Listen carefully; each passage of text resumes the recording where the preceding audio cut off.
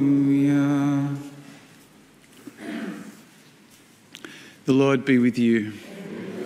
A reading from the Holy Gospel according to Matthew.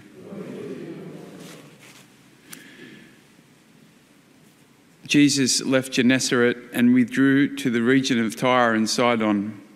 Then out came a Canaanite woman from the district and started shouting, "Sir, Son of David, take pity on me. My daughter is tormented by a devil."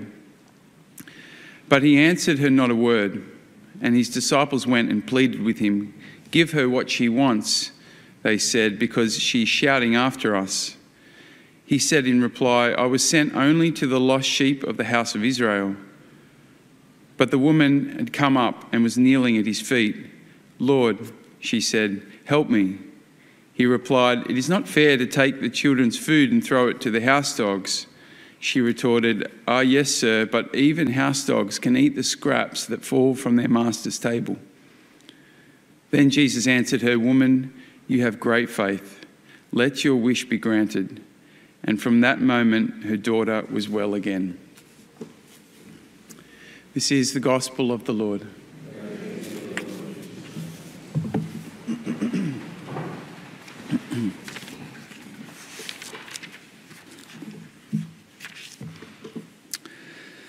So we're still with this very important story of the Exodus, such a foundational story in the Old Testament, which helps us to understand something of God and who God is for us and how it is that God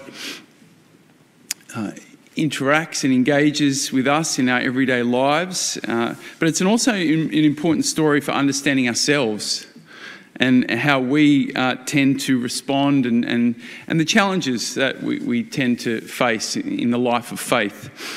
Today, we're at the point where God's people are on the edge of the promised land, right? He led them through this, great long journey, many amazing feats God had made happen to bring them to this point where now they were ready. They just had to cross over into the promised land, right? And so Moses sends 12 men just to do a bit of a reconnaissance mission, just to make sure that they know what they're kind of heading into and they can be well prepared. We're not exactly sure why he sent these 12 men, right? But it'd be a fair guess that God was just testing to make sure that his people were trusting in him. Yeah, because as they moved into the promised land, God made it known to them that they would have to overcome some nations, right? It wasn't going to be all smooth sailing, but the Lord would be with them, as the Lord always had been with them. But they needed to trust if that was going to happen. So I suppose God was sending these 12 men just to suss out, are they going to trust me? And anyway, so these 12, these are not ordinary men, these are leaders, right? They go into the land of Canaan. They spend 40 days there and then they come back and they give their report. And that's what we heard today. The first thing they say was, yes, God is right. This is a land flowing with milk and honey. And here is some produce we brought back with us, right?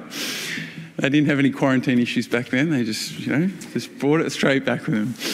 But then they go on. They say, yes, but. The inhabitants there are powerful people, and the towns are fortified and very big. Yes, and we saw the descendants of Anak there.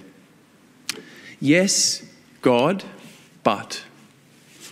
You ever do that with God? Yes, God, I'll follow you, but.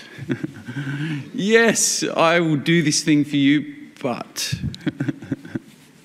Caleb, of course, then kind of spoke up. And he says, yes, we can do it. We can do this. God has been with us all the way. Can you not see what he's done for us? We can do it.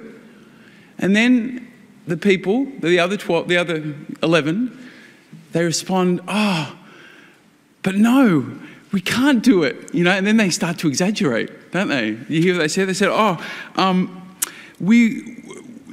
they devour their people. And they're like giants, these people. We're like grasshoppers compared to them. Do you ever do that? Sometimes when you're caught up in fear and you start to exaggerate things. When you think about things, it gets worse and worse and worse, and suddenly you're absolutely paralyzed. And that's what's happening here. They're paralyzed. They're before the promised land, and they're paralyzed. God had done all these amazing things for them, and they're paralyzed. Why? Because they got stuck in their thoughts and in their fears. And the most distressing thing about this whole story is because of their lack of trust, they did not enter the promised land. Only Caleb and Joshua, of all the hundreds of thousands of people who had escaped Egypt. So I think in this story, it's a bit of a wake-up call for us. That we can't access what God wants for us if we don't trust. God's not going to force us onto it, into the promise. We need to be able to trust. And so the first response for us when we notice our lack of trust is just to repent and say sorry to God, to ask for God's mercy. Thankfully, we can be assured of that. So, sorry, God, for my lack of trust. But then, of course, the call is to trust. God's constantly calling us into his promise. He's calling us towards himself. Right? And almost always that requires us to move outside of our comfort zone, to do things that we don't necessarily, feel 100% happy about or comfortable with.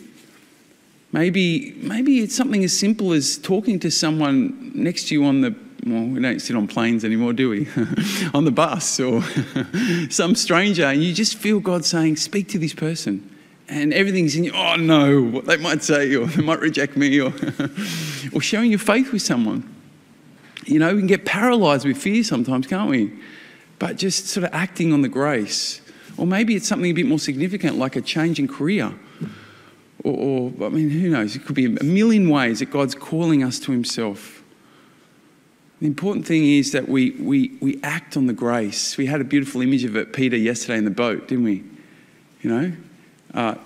He felt something within Peter. It felt like Jesus was on the water, and he wanted to come out with Jesus. The grace was there, and Peter said yes to the grace, and out he went. And of course, he did fail in trust eventually, but the point is he acted on the grace. Sometimes if we think through things too much, we get stuck in that paralysis kind of, and we don't do anything. So yes, we need to discern, we need to think through things well, we need to make decisions when we're kind of in a good mindset, we need to seek the wisdom of others, but when the grace is there, we also got to act on it. God won't give us the grace forever, I don't think. We need to act on it when we give it. So let's pray for that heart of trust today.